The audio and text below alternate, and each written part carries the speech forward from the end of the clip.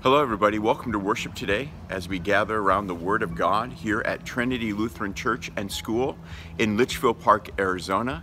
We're glad you're with us as we continue our study of the Gospel of John today.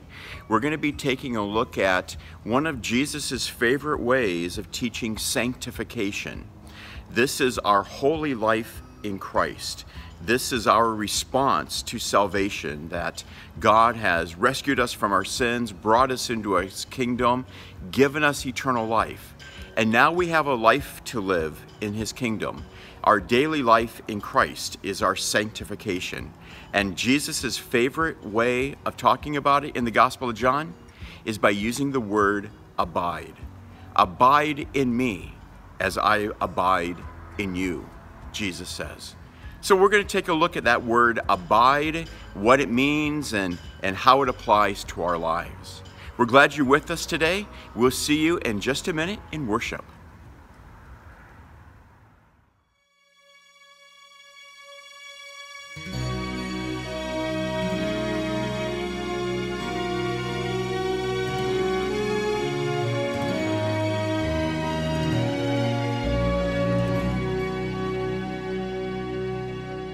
Condense my life,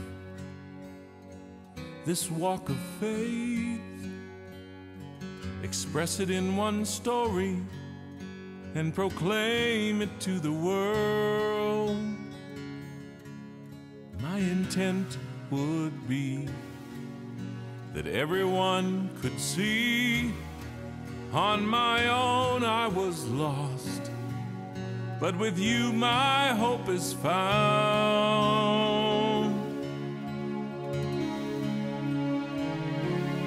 All I've held in my possession came from you. Every dream I've realized inspired by you. Any wisdom gained, each triumph claimed, every rescue, every miracle explained by you. From the depths of my soul, this is my life's goal, to live each day as someone who has faith in you.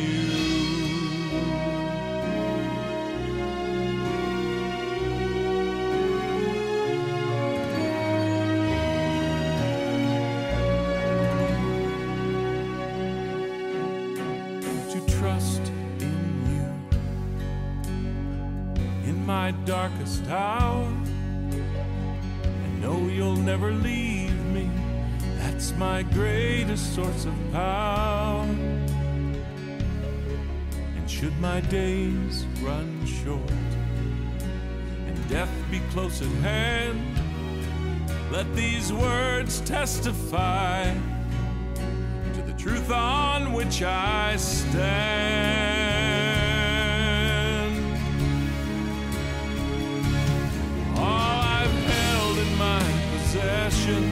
Came from you. Every dream I've realized inspired by you.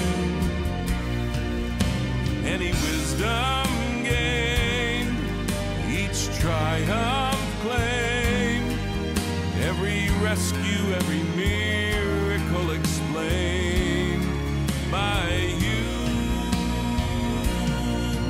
From the depths of my soul, this is my life's goal, to live each day as someone who has faith in you. All I've held in my possession came from you. Every dream I've realized inspired by you. Any wisdom gained, each triumph claimed, every rescue, every miracle explained by you. From the depths of my my soul. This is my life's goal, to live each day as someone who has faith. Let me live each day as someone who has faith. I've got to live each day as someone who has faith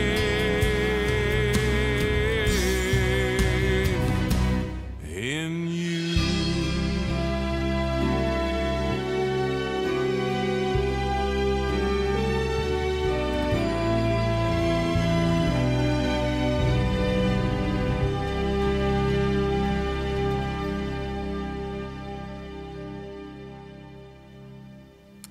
Hi, everyone. Welcome to worship today. We gather and we begin in the name of the Father, and of the Son, and of the Holy Spirit. Amen. Our help is in the name of the Lord, who made heaven and earth. If you, O Lord, kept a record of sins, O Lord, who could stand? But with you there is forgiveness, therefore you are feared. Since we are gathered to hear God's word and to call upon him in prayer and praise, let us first consider our unworthiness and confess before God and one another that we have sinned in thought, word, and deed, and that we cannot free ourselves from our sinful condition. Together as his people, let us take refuge in the infinite mercy of God, our Heavenly Father, seeking his grace for the sake of Christ, and saying, God, be merciful to me, a sinner.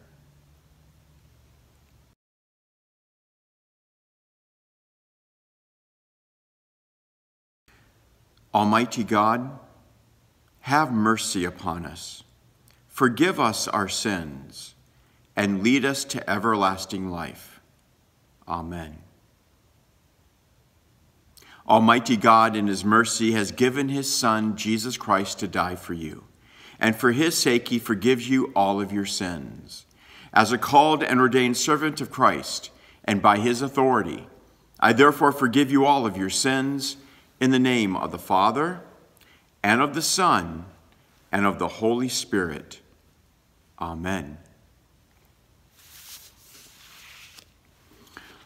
Our first scripture lesson, actually our first 3 scripture lessons for today, are from the book of Proverbs. 3 different readings from Proverbs today. We begin with the first 7 verses of chapter 1. The Proverbs of Solomon, the son of David, the king of Israel. To know wisdom and instruction, to understand words of insight, to receive instruction in wise dealing, in righteousness, justice, and equity, to give prudence to the simple, knowledge and discretion to the youth. Let the wise hear and increase in learning, and let the one who understands obtain guidance. To understand a proverb and a saying, the words of the wise and their riddles. The fear of the Lord is the beginning of knowledge. Fools despise wisdom and instruction. And then we go to chapter 6 of the book of Proverbs, the 20th through the 23rd verse. My son, keep your father's commandment, and forsake not your mother's teaching. Bind them on your heart always. Tie them around your neck. When you walk, they will lead you. When you lie down, they will watch over you. And when you awake, they will talk with you. For the commandment is a lamp, and the teaching a light, and the reproofs of discipline are the way of life. And our third reading from the book of Proverbs comes from chapter 7, the first 4 verses. My son, keep my words and treasure up my commandments within you. Keep my commandments and live. Keep my teaching as the apple of your eye. Bind them on your fingers. Write them on the tablet of your heart. Say to wisdom, you are my sister, and call insight your intimate friend. Our gospel lesson for today is from the Gospel of John, chapter 8, beginning at the 31st verse. So Jesus said to the Jews who had believed in him, "If you abide in my word, you are truly my disciples, and you will know the truth, and the truth will set you free." They answered him, "We are offspring of Abraham, and have never been enslaved to anyone. How is it that you say, you will become free?" Jesus answered them, "Truly, truly, I say to you, everyone who commits sin is a slave to sin. The slave does not remain in the house forever. The Son remains forever. So if the Son sets you free, you will be free indeed." We continue now by confessing our faith in the words of the Nicene Creed. I believe in one God, the Father Almighty, maker of heaven and earth, and of all things visible and invisible, and in one Lord Jesus Christ, the only begotten Son of God, begotten of his Father before all worlds, God of God, light of light, very God of very God, begotten, not made, being of one substance with the Father, by whom all things were made, who for us men and for our salvation came down from heaven, and was incarnate by the Holy Spirit of the Virgin Mary, and was made man, and was crucified also for us under Pontius Pilate. He suffered and was buried, and the third day he rose again according to the Scriptures, and ascended into heaven, and sits at the right hand of the Father. And he will come again with glory to judge both the living and the dead, whose kingdom will have no end. And I believe in the Holy Spirit, the Lord and giver of life, who proceeds from the Father and the Son, who with the Father and the Son together is worshipped and glorified, who spoke by the prophets. And I believe in one holy Christian and apostolic church.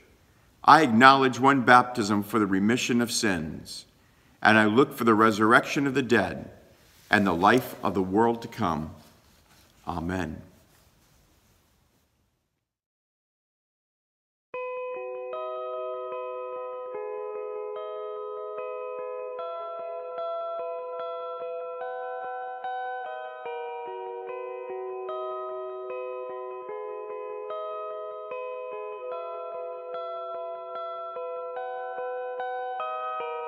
Jesus, refuge of the weary, blessed Redeemer whom we love, fountain in life's desert dreary, Savior from the world above. Oh, how oft your eyes offended gaze upon a sinner's fall, yet upon the cross extended, you endured the pain of all.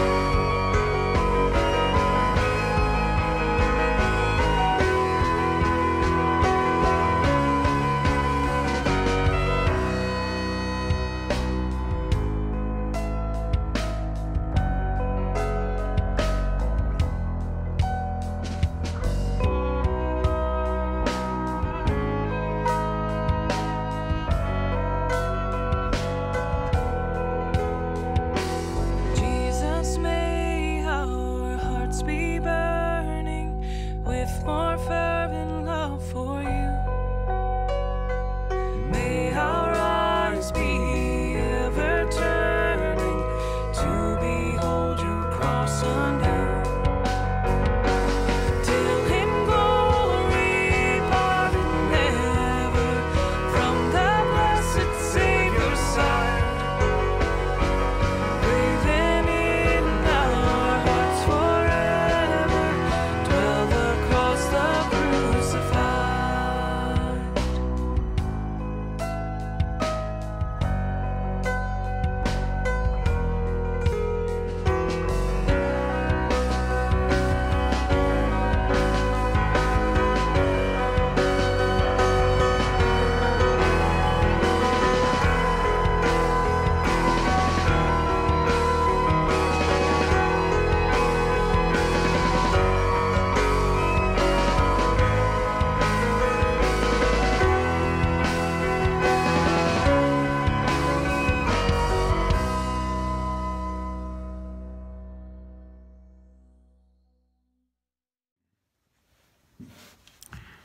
One of the things that you see in the Gospel of John is that Jesus turns up the pressure about being his disciple. To follow Jesus, to be a Christian, to live a holy life, to be a disciple is serious business. Jesus makes it clear that being his disciple is not one in name only. It is, his church is not some sort of club that you're a member of, nor when you're a disciple who follows and trusts in Jesus, can you neglect his word. In other words, Jesus is clear. The Christian faith and life is not a hobby.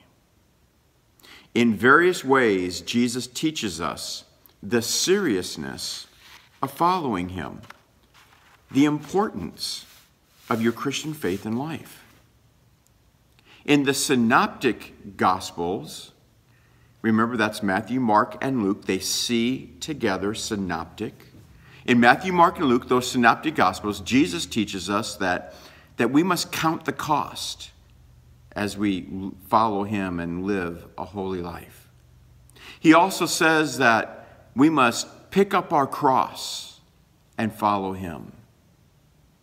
In those Synoptic Gospels, Jesus even warns us that not everyone who says, "Lord, Lord," will enter the kingdom of God. In various ways, Jesus teaches us the seriousness of following him. In effect, Jesus is really just teaching us the first commandment, that we are to fear, love, and trust in him above all things. When you get to the Gospel of John, Jesus teaches us the same thing, the seriousness of following him, of being a believer and a disciple of Christ. But in the Gospel of John, one of Jesus' favorite ways to teach this is by using the word abide. We are to abide in Christ and his holy word. Here's an example from John chapter 8, one of our gospel reading for today. Jesus said to the Jews who had believed in him, "If you abide in my word, you are truly my disciples, and you will know the truth, and the truth will set you free." Jesus uses the word abide to describe our relationship with him and his word. That word abide means to remain, to stay put. The word picture is that you live and dwell there, that you make your home in God's holy word. It includes the idea of continuing to do this and enduring throughout all things. You're abiding, you're staying put throughout your life. When you abide in Christ and his word, then you live and move and have your being in Christ and his word. Jesus uses the word abide to teach us our relationship with him in our everyday Christian faith and life. He uses the word to abide to teach us the seriousness of following him. One of the implications of this is that you cannot be a disciple of the Lord Jesus Christ and neglect his word. You can't be a disciple of Christ and neglect his word. Disciples of the Lord Jesus Christ honor his word and learn it. They are biblically literate and they are doctrinally sound. They are baptized. They are learning and obeying the word of God. In the Gospel of Matthew, that's how Jesus defines discipleship. The baptized who are learning and obeying the word of God. Don't be a stranger to God's holy word. Don't be intimidated by it. Certainly don't neglect it. God the Father has given you his word for you to study throughout your life. God the Son, Jesus Christ, continues to teach you through the Holy Scriptures. And God the Holy Spirit creates and strengthens your faith through the words of your Bible. To abide in Christ and his word means that you live and move and have your being in Christ and his word throughout your life. Later in the Gospel of John, Jesus returns to this term abide and the idea of abiding in him and his word. In John chapter 15, Jesus says this, "Abide in me and I in you. As the branch cannot bear fruit by itself unless it abides in the vine, neither can you unless you abide in me. I am the vine, you are the branches. Whoever abides in me and I in him, he it is that bears much fruit. For apart from me, you can do nothing." Jesus is teaching us that our very life depends on Christ and his word. When you make your home in Christ and learn his word, you become fruitful in the kingdom of God. And Jesus shows us the seriousness of this when he says, "Without me, you can do nothing." To abide in Christ means that you live and move and have your being in him and his word throughout your life. In another place in the Gospel of John, Jesus teaches us that when we abide in him and study his word, we should focus on him and his work of salvation. That abiding in Christ and his word always draws our attention to his death, burial, and resurrection for us. Here's how Jesus talks about it in John chapter 5.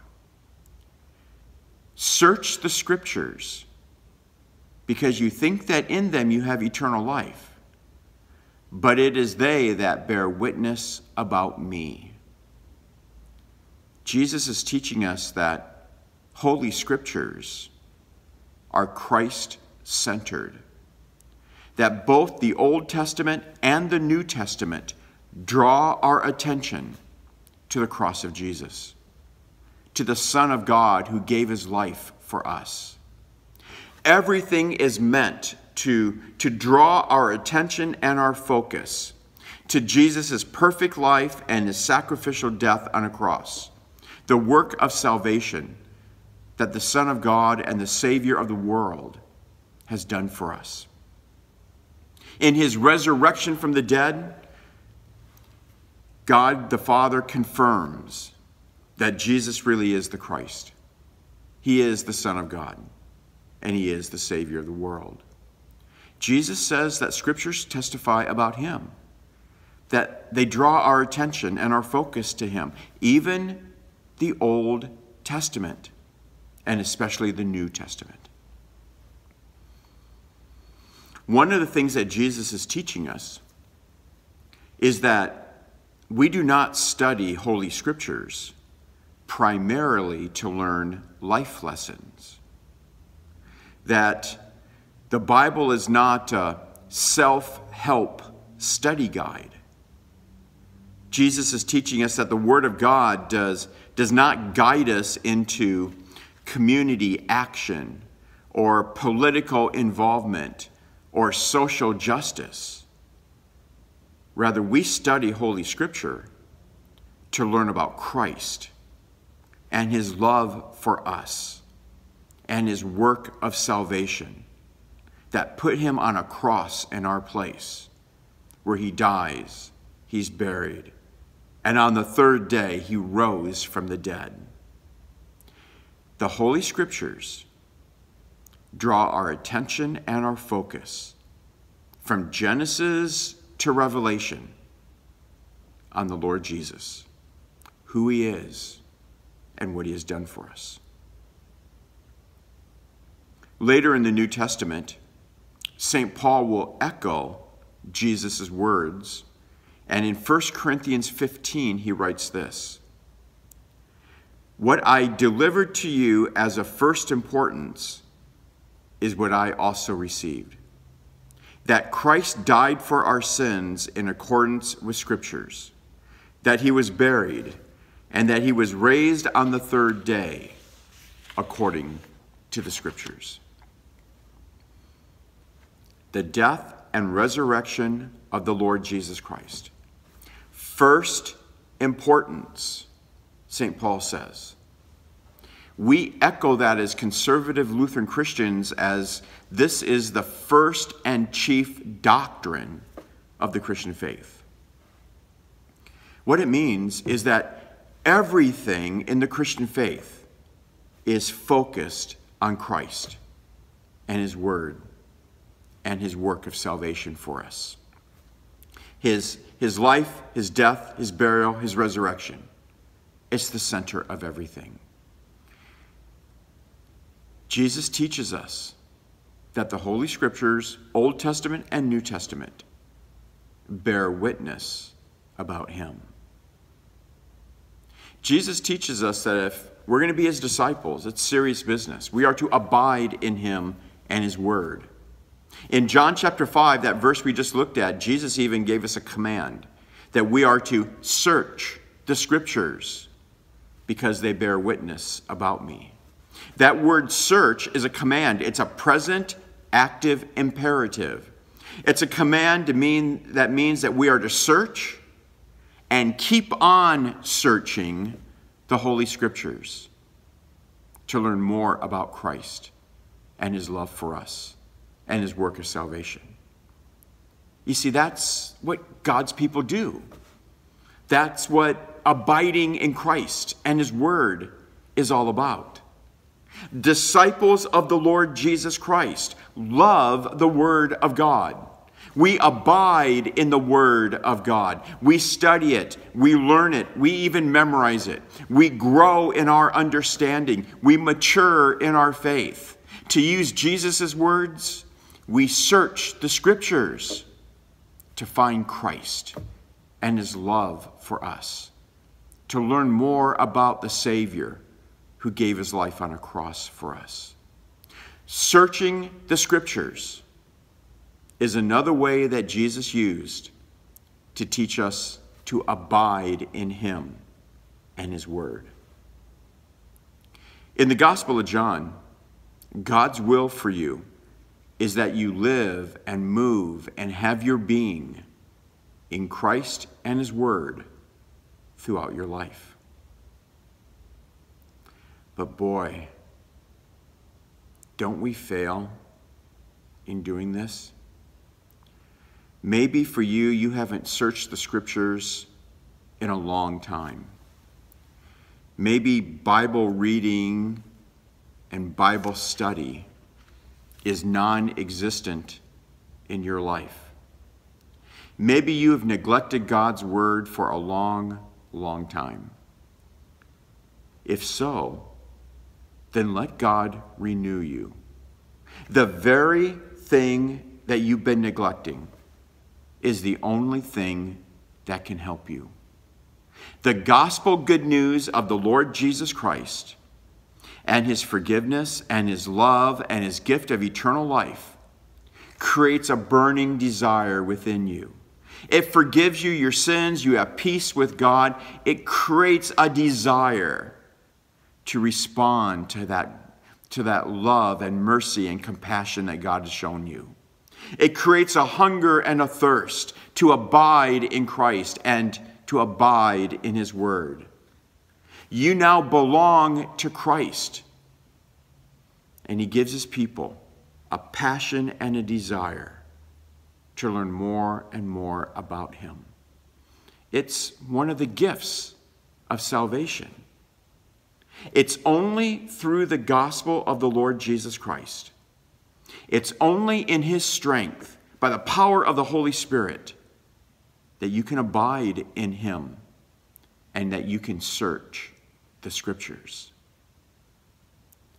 Abiding in Christ and his word, searching the scriptures. That's Jesus' way of encouraging us to be more and more biblically literate and doctrinally sound. This shows us the seriousness of living as a believer in Christ, as a disciple who follows Christ, who's baptized and who is learning his word. When you're biblically literate and doctrinally sound, then you're growing in your knowledge and you are maturing in your faith. When you are biblically literate and doctrinally sound, then you can recognize false doctrines and corrupt teachings. You can defend yourself from the temptations of the devil and all of his depraved demons. When you are biblically literate and doctrinally sound, you have Christ and his word as the solid rock of your life that you stand on as you face the difficulties in life. Christ's word and his promises empower you to patiently endure whatever it is that you must go through, whatever the hardship or the pain or the suffering is. Christ is there, and his promises will strengthen you. When you are biblically literate and doctrinally sound, you will have a Christian, Christ-centered worldview. You will understand the times, and you will not be deceived or fearful or seduced by whatever happens in the world and all of its wicked ways. Abide in Christ. Abide in his word. Search the scriptures. This is all in the realm of sanctification. This is our holy life in Christ. These are the things that we do after we are rescued from our sin, after we are declared righteous and holy and forgiven through faith in the Lord Jesus Christ. Our holy life is a response generated by the Holy Spirit to what God has done for us in saving us from our sins. First, God saves us. Then we live a holy life. That order is important. In the Gospel of John, Jesus turns up the heat on our sanctification. We are to abide in him. We are to abide in his word. As a believer in Christ, you are to learn and study and read and maybe even memorize God's holy word. Make your home in the word of God. Live and move and have your being in Holy Scriptures. Abide in Christ. Abide in his word. And show yourself to be his disciple. Amen. We pray. Lord Jesus, send us the Holy Spirit so that we may abide in you and your word. Create a hunger and a thirst within us to learn more and more about you. Give us a passion to be biblically literate and doctrinally sound disciples. Teach us to search the Scriptures and to understand that your word focuses on you and your love for us. Lord, abide in us as we abide in you. Amen. We join together in the Lord's Prayer. Our Father, who art in heaven, hallowed be thy name. Thy kingdom come, thy will be done, on earth as it is in heaven. Give us this day our daily bread, and forgive us our trespasses, as we forgive those who trespass against us. And lead us not into temptation, but deliver us from evil. For thine is the kingdom, and the power, and the glory, forever and ever. Amen. And now may the Lord bless you and keep you. May the Lord make his face to shine upon you and be gracious unto you. May the Lord look upon you with favor and give you peace. Amen. God's blessings. We'll see you next week.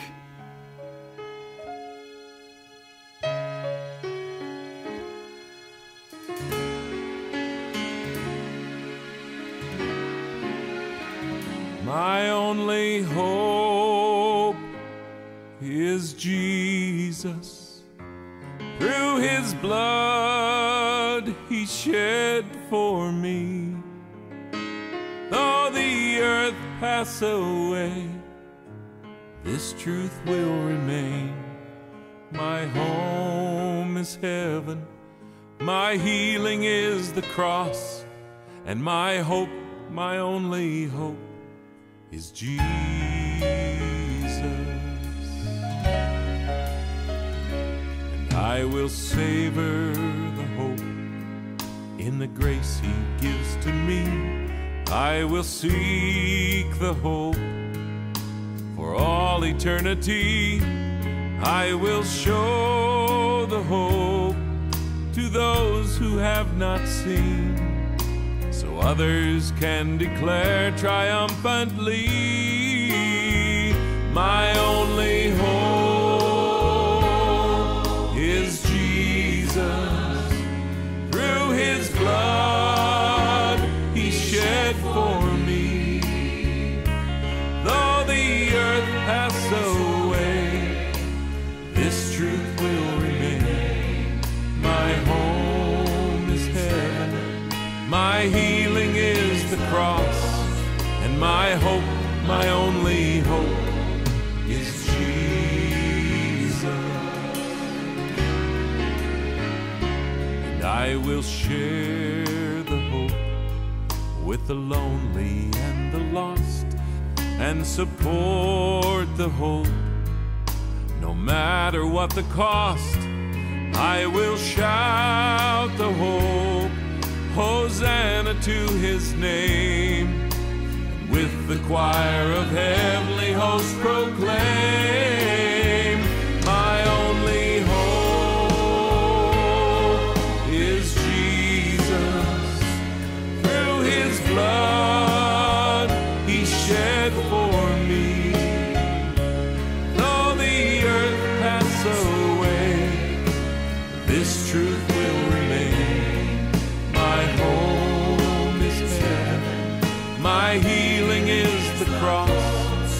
My hope, my only hope is Jesus.